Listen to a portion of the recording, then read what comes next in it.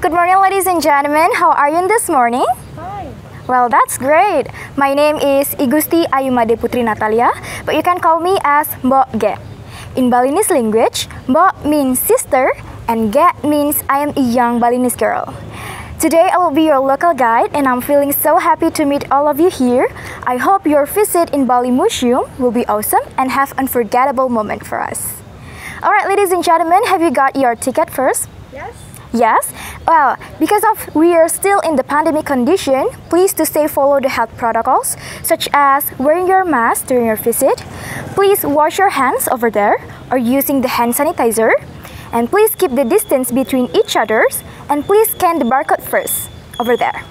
Alright, before we start our visit, is there any question from you? What tower is this?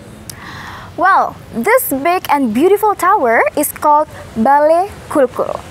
Well, Balai Kulkul is a Balinese pavilion for placing a slit-lock drum, or local people call it as kulkul. So it usually used as a traditional communication for gathering people whenever there is a disaster or a special moment like fire or flood. Alright, that's all. Should we start now? Yes? Let's go. Follow me. Ladies and gentlemen, welcome to Bali Museum, one of the best ethnography museum in Bali. So Bali Museum is located at the center of Denpasar City, where in front of this museum, over there is Puputan Square. Puputan means fighting until the last blood. And on the north side of this museum, over there is a mother temple in Denpasar named Jagat Nata Temple. So this is a public temple for Hindu people. Ladies and gentlemen, Bali Museum is an ethnography museum that collects cultural objects from prehistoric until modern times that reflects all the elements of Balinese culture and has the historical value. Bali Museum was built in 1910 with traditional architecture and Balinese ornaments, which blend between the Balinese Hinduism temple and a castle or a palace. The initiators of Bali Museum were the Dutch governor, which was W.F.G. Kroon as the Dutch resident assistant, and also the kings in Bali, which were the kings from Tabanan, Karangasem, and Bulan kingdoms. Well, Bali Museum were officially opened on 8 December 1931. Ladies and gentlemen, Bali Museum is following the structure of three mandala concept, which means three parts of area. Consists of Mr. Mandala as the outer part over there, the parking area, and then Madhya Mandala as the middle part where we're standing now, and the last one is Utama Mandala as the main part of this area.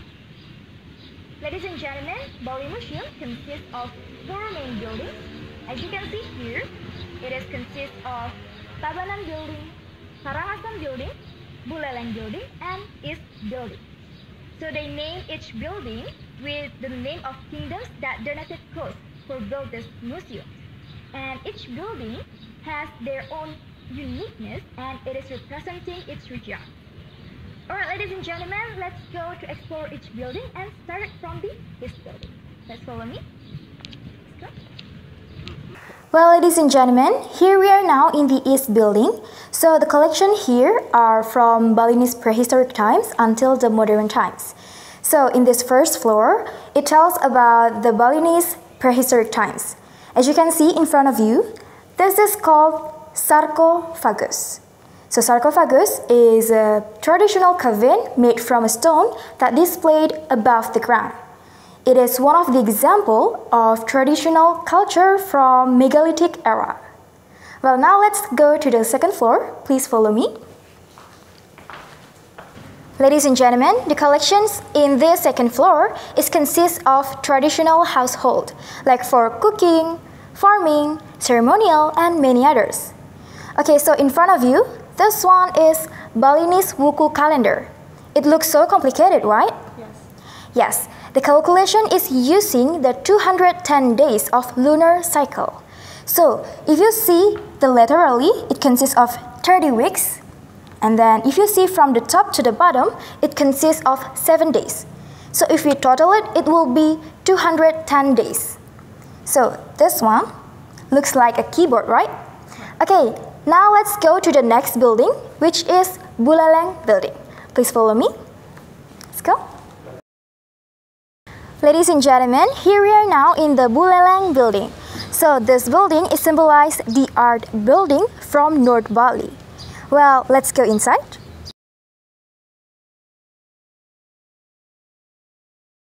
Alright, ladies and gentlemen, the collection here is various kinds of uang kepeng or pes bolong from Majapahit, Banten, Palembang, and China from 8th until the 9th centuries.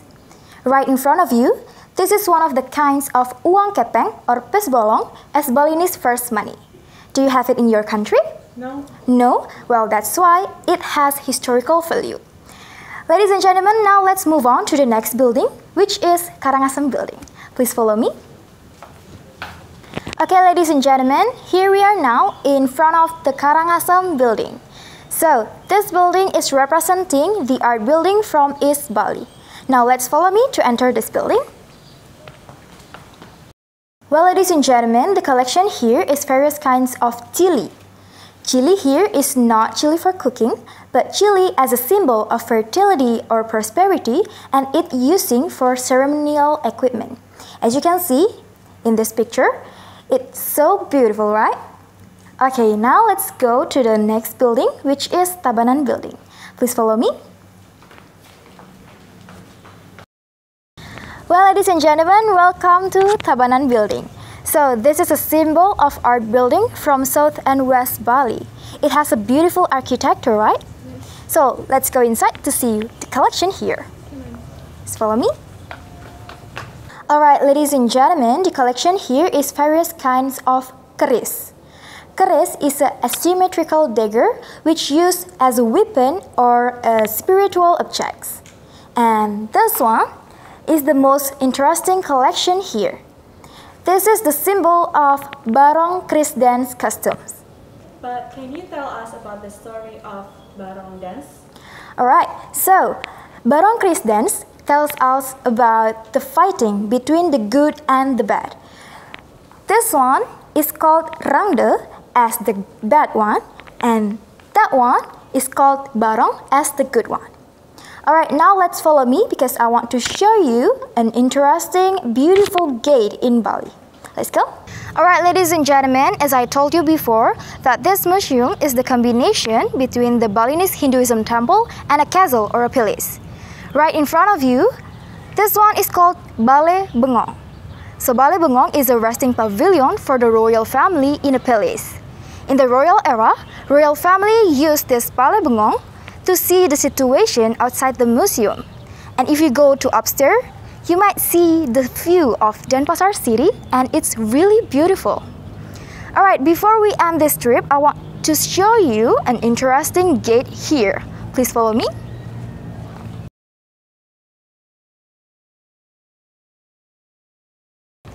Okay, ladies and gentlemen, on your right side, this one is called Candi Bentar. So Candi Bentar is a symbol of Rua Bineda, or two opposite things in our life, such as good and bad, day and night, male, female, and many others. On your left side, there is a gate named Candi Kurung or Kori Agung. So this gate is symbolized mountain. And if you see, there is a monster head above it. It is called Boma. Who is Boma? Well, Boma is a son from God Vishnu, and because of his bad behavior, God Vishnu cursed him into a monster to protect the mountain. Alright, ladies and gentlemen, that's all my information about Bali Museum. So, how do you feel after looking around at this great museum? Awesome. Well, nice to hear that. And yes, you have free time to explore more about this museum and capturing the moment. And before leaving this museum, please to check your personal belonging and make sure there is nothing left. Well, that's all my information. Thank you so much for visiting and trusting me as your local guide. Thank you. Have a great day. See you next time. Thank you.